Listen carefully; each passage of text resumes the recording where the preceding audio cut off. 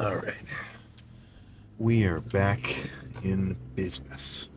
Chest, chest is on the chopping block, and I have no remorse swinging this axe of a workout and just freaking decapitating it. So, really, all I'm trying to say, I'm hyped up to hit chest. In terms of heavy pressing, I am getting close to that, comfortable with a lot of weight range of recovery. How long ago was it when I pulled my chest? Was that? It couldn't have been more than a month. Definitely not more than a month ago. Maybe 3 weeks? Was it 4 weeks? I can't tell you. Either way, obviously day one, no more pressing. But it's been long enough. Took some time off. Did a couple of ease into level workouts, which this may still be one of them. Right? I'm not just going to jump up to the 180-pound dumbbells or something crazy. Actually, the most I've ever done on dumbbells was pretty much 150s. I did 175s once. That was too heavy. I did the same thing that I did in the left pec on the right one. Minor pull. Had to toss them down like a total fool. Yeah. Better off to use moderate weight responsibly and go hard with it than push it past your limit and tweak something. And I think I may need to hear that advice more than you do. But either way, chest, incline bench, maybe yeah, incline bench, incline Smith, cables being either cable flies or cable presses, machine press, and pec deck. That's pretty much all there is for chest, And I have no issue approaching chest in a very simple manner. I've got no problem with the chest day. That could be like 4 sets of incline bench, followed by 3 sets of cable flies. If I feel like I hit everything, it was a good lift, I'm fully pumped, I'm really fatigued, then that's a good chest day in my book. But of course, I do like to change it up every couple of lifts. Though the basic framework is usually about the same. Heavy pressing followed by squeezing movements. Maybe stretch, squeezing, focused movements.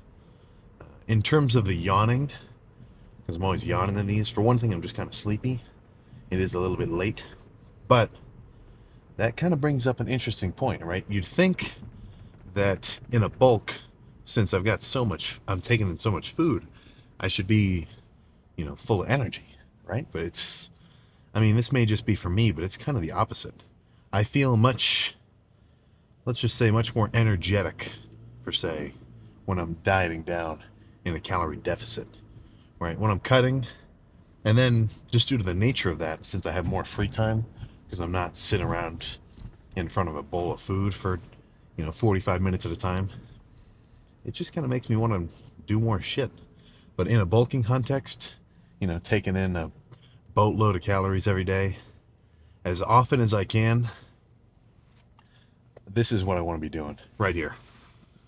Just kind of half asleep, half awake, just resting. But in a bulking context, that's the way to do it, as much as you can, at least. So that's kind of a little bit of a take there. Something about having to deal with all those calories. Just makes me a little more lethargic. So just a little bit of insight into my kind of, let's just say, energy levels during a bulk and during a cut. Now, that does not apply to the lift. Of course, pre-workout plus just general excitement for it. The lift is always good, bulking or cutting. Just kind of day-to-day, whatever. I'm probably much more inclined to want to go out and, do whatever if I'm dieting down than if I'm bulking up. I feel like I've got a low, what's the word I'm trying to think of? I'm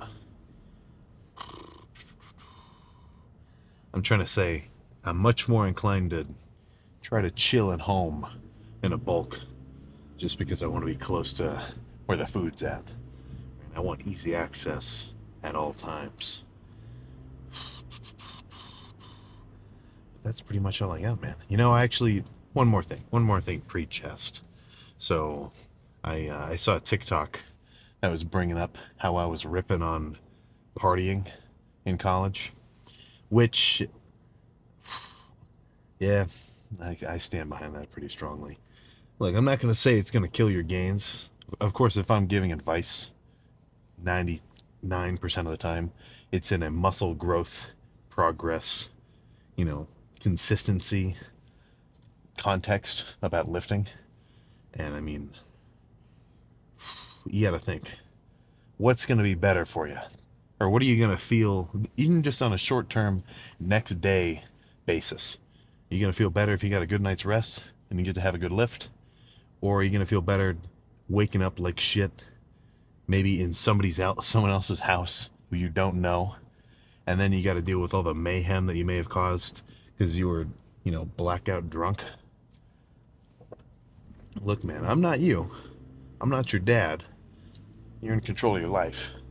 But I don't know. You're not gonna catch like a drunk Sam TMZ news clip of me like fucking passed out on the sidewalk. And I'm a little bit spoiled because for me, I hear a lot of people talk about how, like kind of successful bodybuilders, they'll bring up like, I didn't want to go out and party. I didn't want to, I wasn't drinking. I wasn't socializing. I just stayed in my little bubble. And that's what you got to do. You got to make those sacrifices. So for me, I'm a bit spoiled because I'm kind of always on my best behavior, because I don't really go out and drink or party or anything like that. It's just not my deal.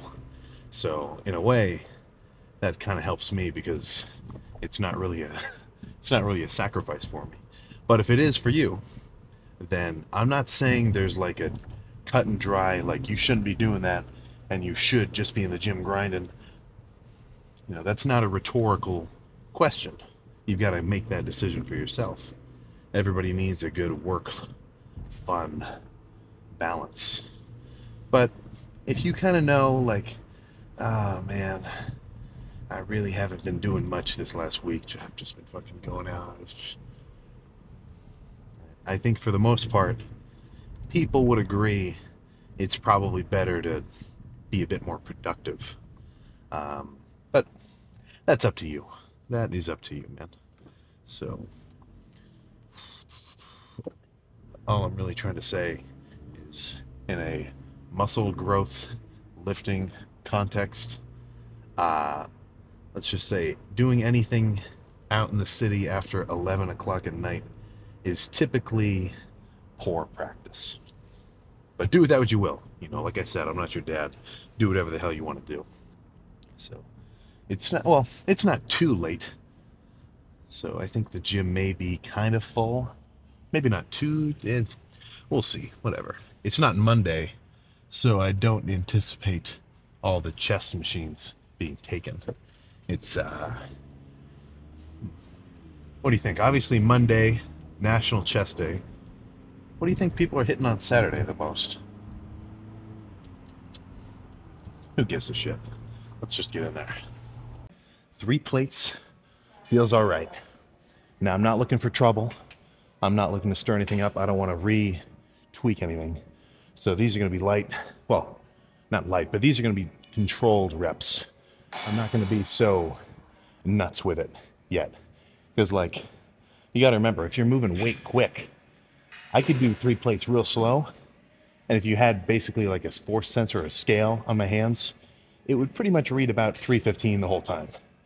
But if I drop it really quick at the bottom, to go from having the weight moving down to have it launch back up like in an instant, then the peak weight that scale would read, it could be upwards of fucking 400.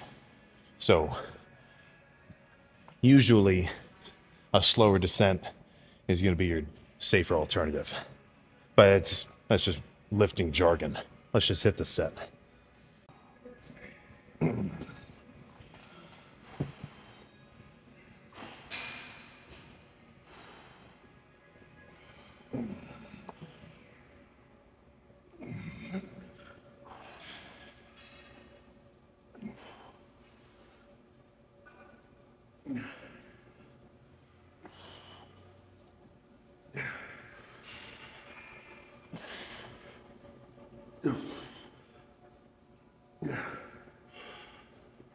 Yeah.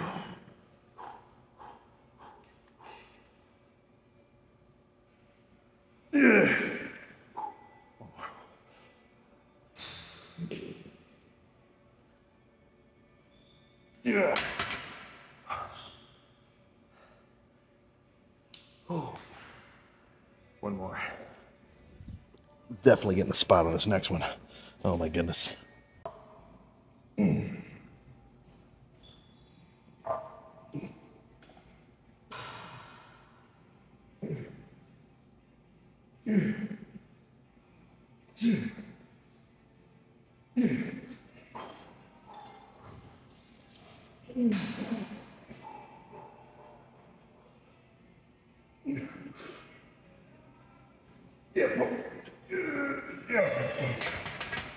Oh, that's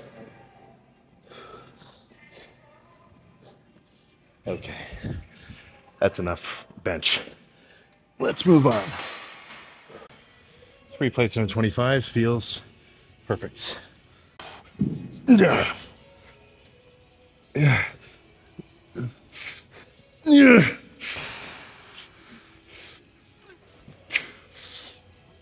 Yeah. Yeah.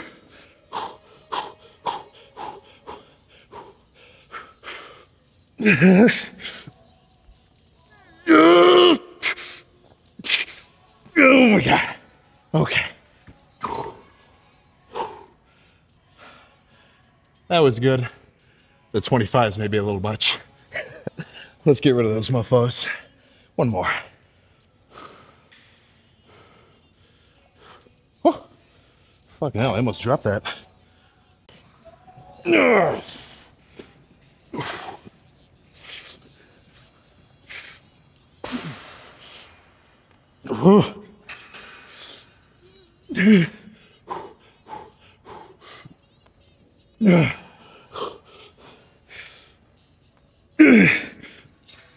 Okay. Let's make that a drop set. Come on.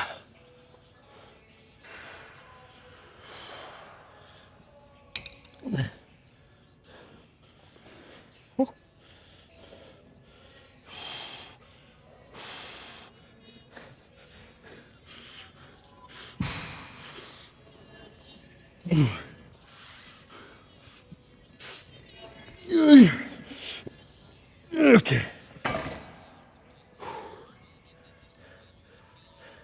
Let's go do some cable press. You know, I've been thinking, and I've been thinking this for a while. I don't know if I care for that hammer strength chest press. I get so much front delt that like the amount of chest squeeze I get, I'd be better off coming over here doing cable press. So maybe I got to keep that in mind in the future. But a few sets of cable presses here, bent over, not like an insane amount of weight, but enough for a real good squeeze. Burn out with partials, probably 2 or 3, a set of flies, and chest is cooked.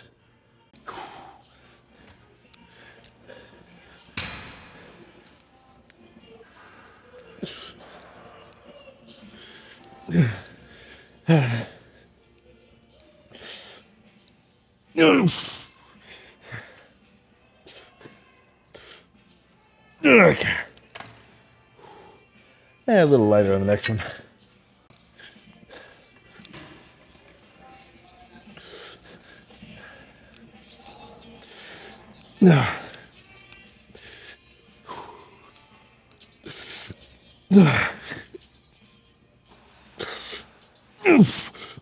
Okay. Let's get some flies going and then check the pump. I had cable flies on my mind, but occupado, so pec will be good. I think straight set first, maybe a drop set. Maybe a drop set next. To be determined. Let's just get this first one finished.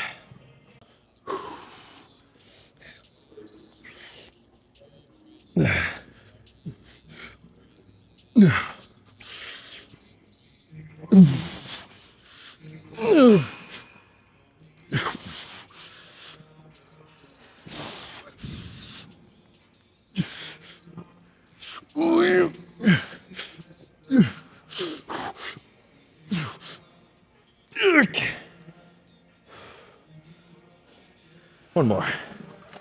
I think just normal straight set.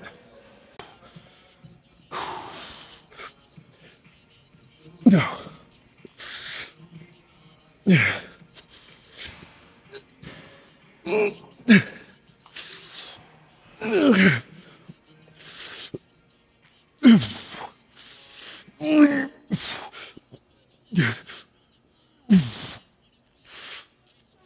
Okay. I might do some cable flies. What do you think? What's the over-under? Lock your bets in now. It looks like you were right. One more set of flies. I think maybe a partial drop set.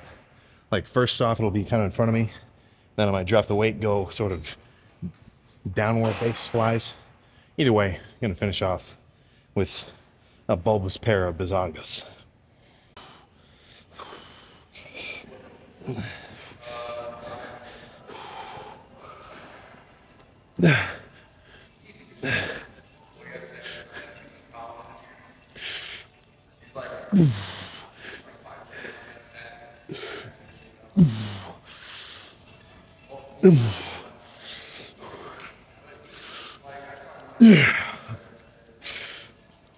Okay.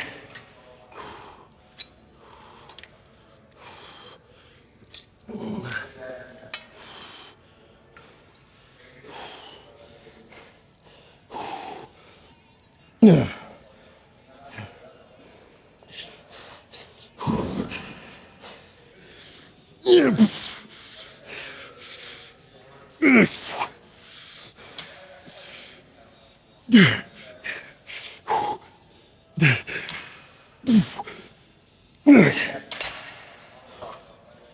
All right. Now we're done. At least with chest. I'm gonna do a little bit of shoulders after. Okay, so how many sets was that? 2 sets of bench, 2 sets of machine press, 2 sets of cable press, 2 sets of pec flies, and then a set of cable flies. 9. That's within range. If, so, look, I don't think there's a specific number that's like the best volume for hypertrophy in terms of your working sets, but if you told me your workout consisted of 2 working sets, I'd say that's a bit low. And if you told me it consisted of like 15 working sets or more, then I might tell you it's a little bit too high. So for the most part, I kind of think by the time you've done around maybe 8 or so, and like that range could vary. I've done lifts where I only did 4 working sets for a specific body part, and the pump was sick, and I was super fatigued. But probably around that, 5 to 12 range.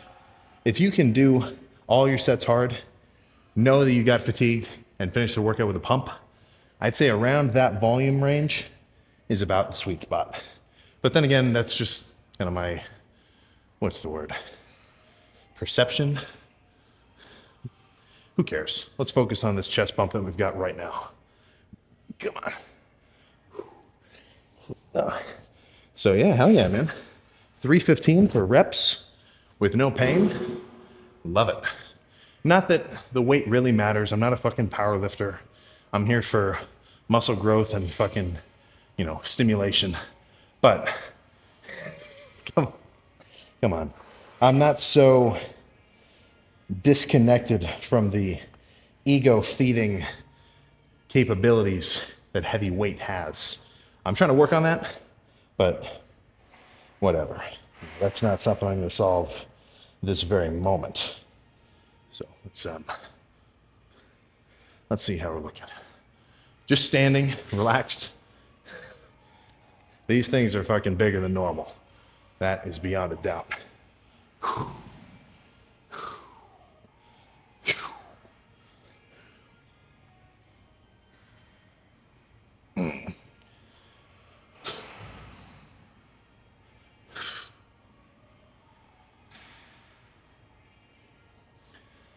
I like this. I like this side chest better than this one. This is kind of more old school and fun.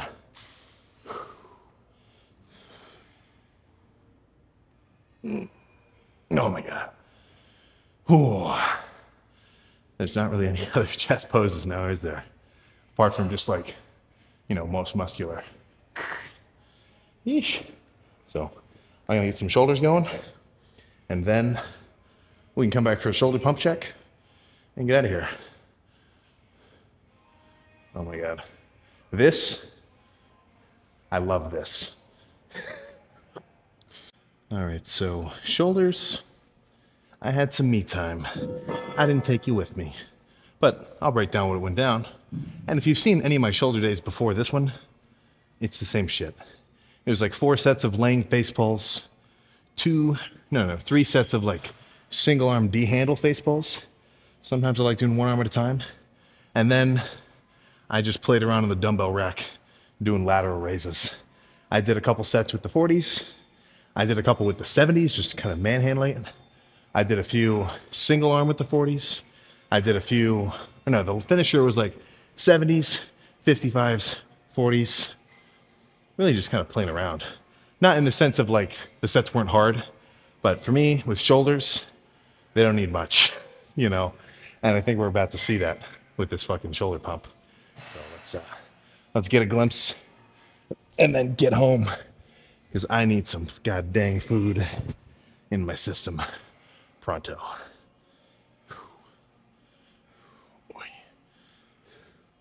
So I mean, you tell me.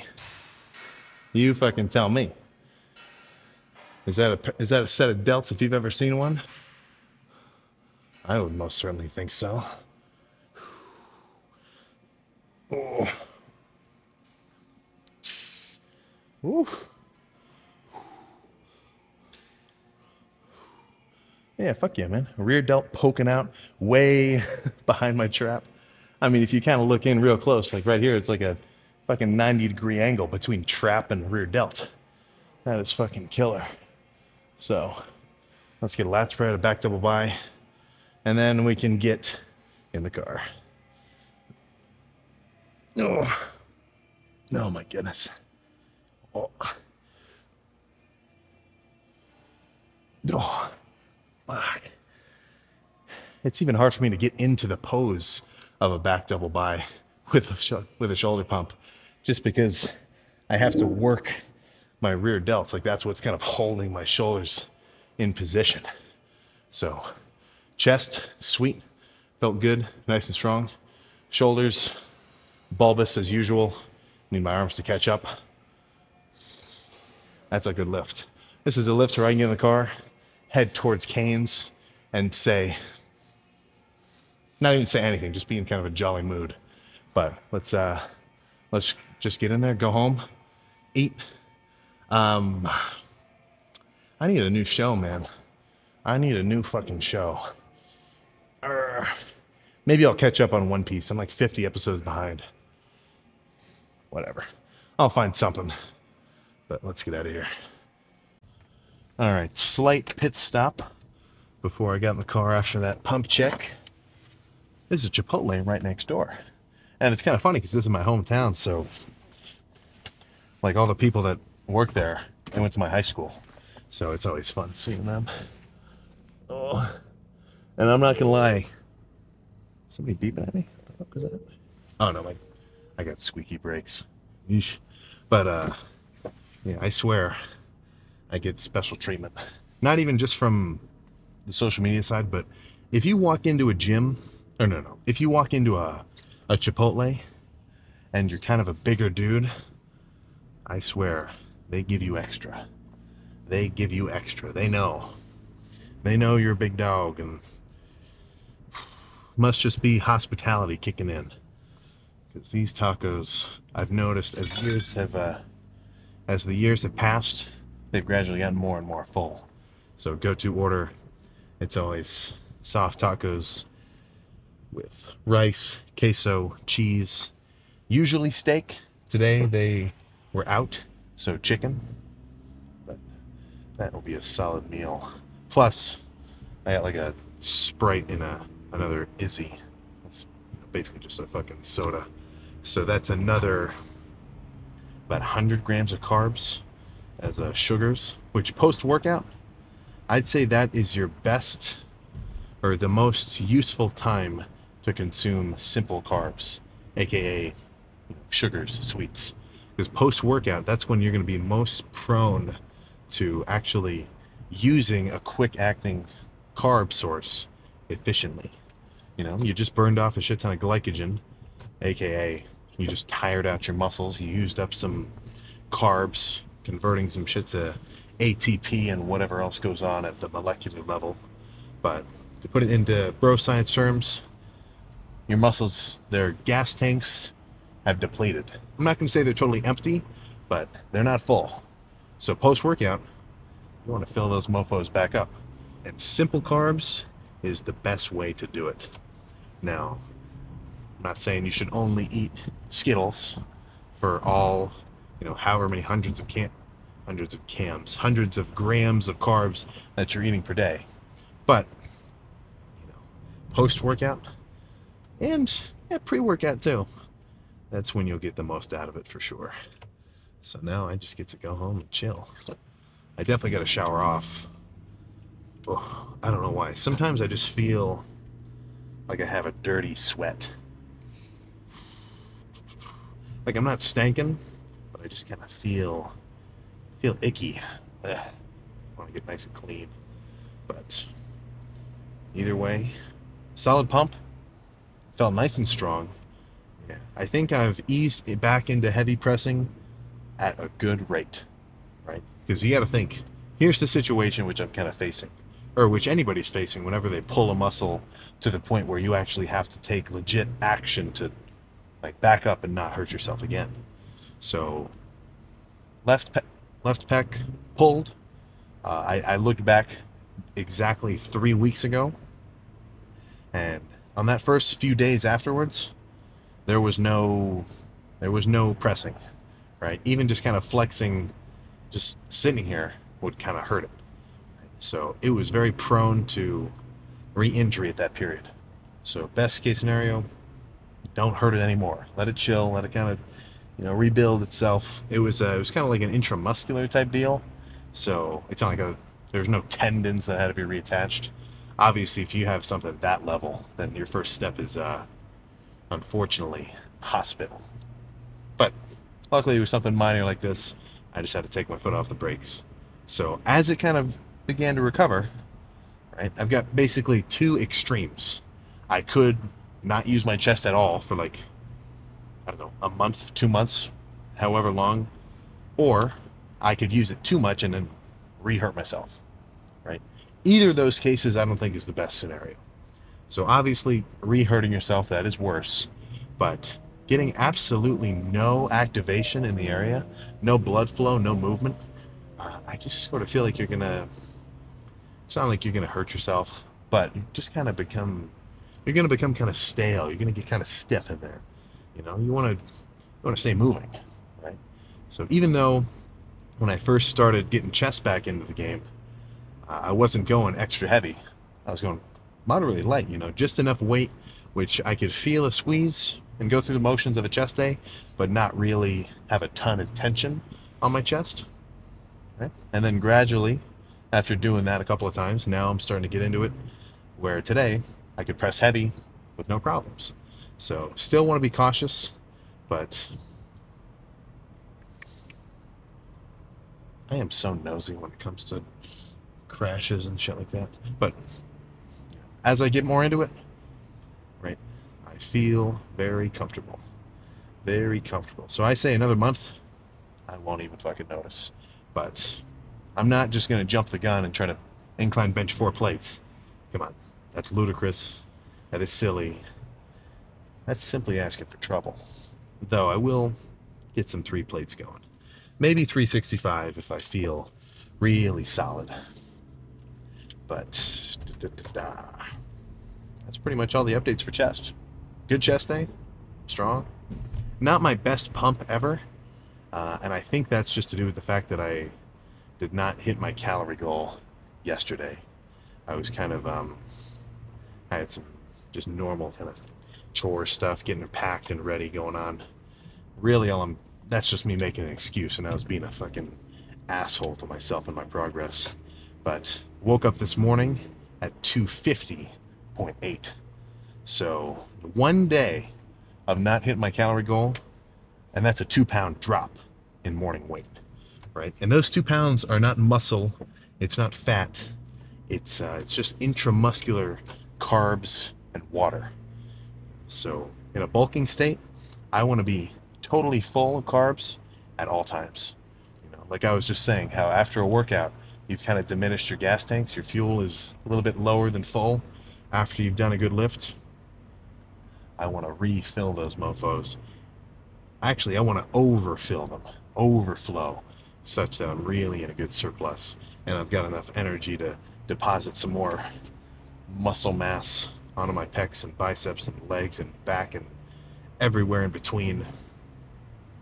So do not worry. Do not worry. This bulk will not end soon. We are only in the beginning stages. Honestly, it's really only just started to ramp up. The first 2 months, I've said this before, but I'll kind of reiterate it. In my last few bulks, what I've been doing is, obviously I do, well, not maybe not obviously, but what I've been doing is about 4 month bulking period, 4 to 5 months. Actually, the last one was like 7 months. That was too long. But, X number of months in a bulk, and then immediately drop my calories into a calorie deficit for like, 2 months, 2.5 months or so, just to kind of offset some of the body fat gains that I got from the last bulk, reset my metabolism, get my appetite back, and then do it all again. But what I've been doing for the last few bulks is going straight from, my 2,500 calories, my 3,000 calorie limit that I was putting myself in for the calorie deficit, right, for the cutting phase, and immediately jumping to 5,000 calories for the bulk. So in those last few bulks, I jumped straight up to my fully carb state in like 1 month. And then this is how the weight sort of progressed, right? I've got all this shit tracked in like a Google Sheets, or a Google Sheets. So I'm always looking at the graphs. And those last bulks have been a very immediate spike, and then a little bit of extra growth over time, over another month or two, and then I just sort of fizzle out and I stay the same weight for the rest. So what that's telling me is I jumped the gun, right? I pushed it too early, because you kind of get used to the calories that you're eating, right?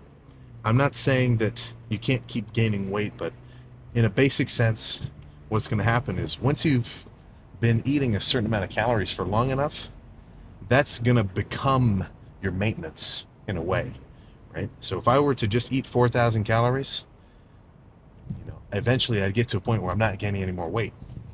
And that's what I've got to change, the amount of calories that I'm eating. So I've got to up it, 4,500. And then once I'm not gaining any more weight on 4,500, I'll up it to 5. And then maybe 5.5, and then up to 6. But the last few bulks, I kind of jumped the gun because I'm extra hungry during the beginning of the bulk. And 2 months of 5,000-6,000 calories, and then I've got nowhere to go. So I think that's why I have a good initial phase, but then I just can't keep up with it. For me to get into like the 7,000 calorie range, that's not feasible. I can't do it. Which may sound like an excuse, and maybe I'm just being a baby, but if you're actually doing 6,000, even 5,000 calories on a consistent basis per day, that is a lot of food. That is a lot of food. And a lot of people say, I hear this all the time, like, oh, I'm doing X amount of calories. You're probably not actually tracking it. If you're really tracking 5,000, that's a heap of food. So for me, that's getting up in the range of it's tricky for me to eat more than that. So that's why for this bulk, for the last, 2-ish months, honestly, 2.5 months, I've kind of been easing into it.